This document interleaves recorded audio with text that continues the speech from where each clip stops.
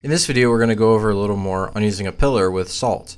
I got several emails asking for me to expand on it and do another example of how to use pillar, and also do a little more on creating some salt states and intermingling the two. So in this video, I'm going to expand on using a pillar to make it a little more complex, and we're going to do that using Nginx. So the first thing that we need to do is we're going to go into our top.sls and our salt directory and just go ahead and add Nginx.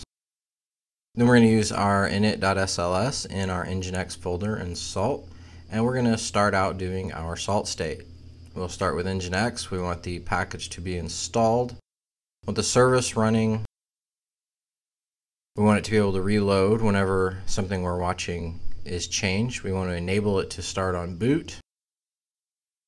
And then what we're going to watch is the default file in sites available and in sites enabled. This is the place in Ubuntu where you actually put these files. Next thing that we're going to do is we're going to say, hey, we want the default file in sites available to be managed by Salt. And the source of that file is going to be a Jinja file that we have in our project.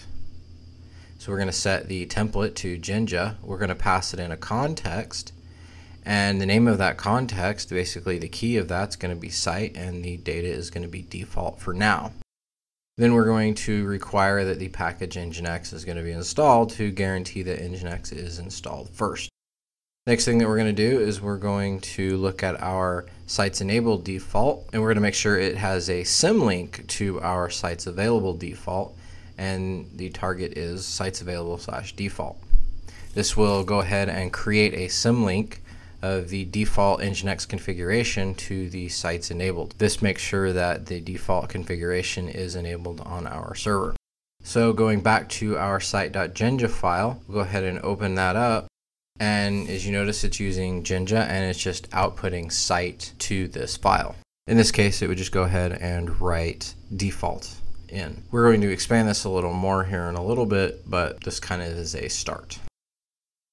So without actually creating our pillar file yet, let's actually go ahead and fill in some of the Jinja templating that we're going to use first, and then we'll go back and do our pillar nginx.sls file to fill in the gaps. So the first thing that we're going to do is we're actually going to loop over however many sites that we might have, doing a for site in sites.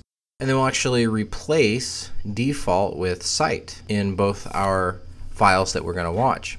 So if we have a bunch of sites listed in our nginx.sls file, then this will basically generate out, hey, for every site in our Nginx pillar, then we want to watch for any changes that take place and go ahead and reload the service if that happens.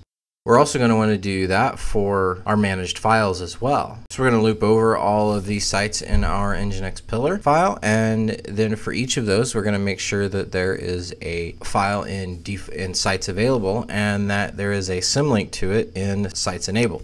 And then we're going to also pass in that site data, basically the name of the site that's going to happen in our site context, to our site.jinja file. Some of this might be a little confusing, but when you actually see it in action here in a little bit, it'll make a lot more sense. What we're doing is we're watching for any of the configuration files in site available or site enabled at the top there, and then we're reloading Nginx if any of those change.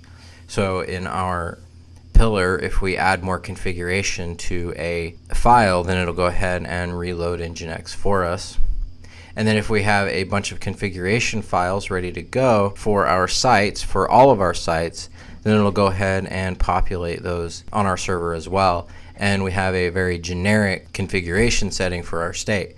This could actually manage 100 different sites if you wanted, or 1,000 different sites if you wanted. With these few lines of code, all you have to do is properly edit your pillar, your Nginx pillar that we're going to set up. So if we go ahead and take a look at our pillar.nginx.sls file, we can get started with that. Our top level is going to be Nginx. We're going to create a list of all of our sites. In this case, we're just going to use GoDjango.com as the example. And this is where we would add a potentially whole bunch of websites. In this case, we're just going to worry about one, and that's GoDjango.com. Next thing that we're going to do is we're actually going to add a dictionary inside of this of GoDjango.com as the key. And then we're going to add this pipe so we can do a freeform text below as long as the indentation is right for our Nginx config. And for this example, we're going to just do upstream Gunnicorn, set our server localhost to 8001. This is kind of what you would have in a base Gunnicorn configuration. And this is all we're going to have for example purposes. We're not going to go ahead and fill out the rest. But we could go ahead and add a location / block and add, like server name, things of that sort, and then link it to our Gunnicorn upstream here. This is where you would actually put all of those. And then we might go under here and do buddylindsay.com, or under that, and then under that do wordpress.com or something, whatever site that we're hosting, and we want that Nginx config to be in place. And then we would also have to make sure that our sites up at the top would have, in this case, buddylindsay.com and wordpress.com in there as well. With that in mind, we have a little bit more configuration. If you remember back when we did our site.genja file, all we did was say, hey, we want to do the site name. Well, with the site name only, it's just going to put GoDjango.com in a file, and we're going to be like, what just happened? Why isn't our configuration there? If we open up our site.genja file, we need to modify this to actually get the information out of our pillar. So we'll just do pillar Nginx to get our Nginx configuration, and then just set site, because it's going to use that data inside of that dictionary inside of this file. So what it's going to do is it's going to write out the upstream Gunnicorn in this file on our server. And I'll show you that here once we do our high state. So then we need to add Nginx to our top.sls file in our pillar so that it actually runs and is used.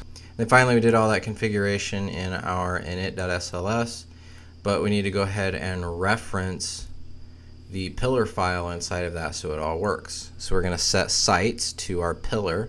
We're going to get Nginx, and then we're also going to get sites inside of that, or just use default if nothing is available. And that's it.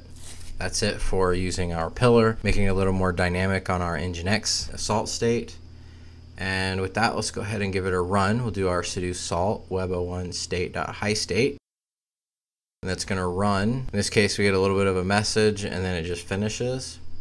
So let's go ahead and jump over to our server and take a look. Do a list of our sites enabled, and we get GoDjango.com in default, and both are linking over to sites available. GoDjango.com is what we configured. Default was already there like that. Then let's actually go ahead and look at the file in sites available at GoDjango.com and see we have our upstream Gunnicorn that we put in our nginx.sls file inside of our pillar. And then finally, if we look at all our processes and look for Nginx, we see that Nginx is running with several worker processes. And with that, that's it. That's a little more expounding on the pillar, and I hope that helps make a little more sense and shows you some more examples of how to do some salt states and using pillar together with those.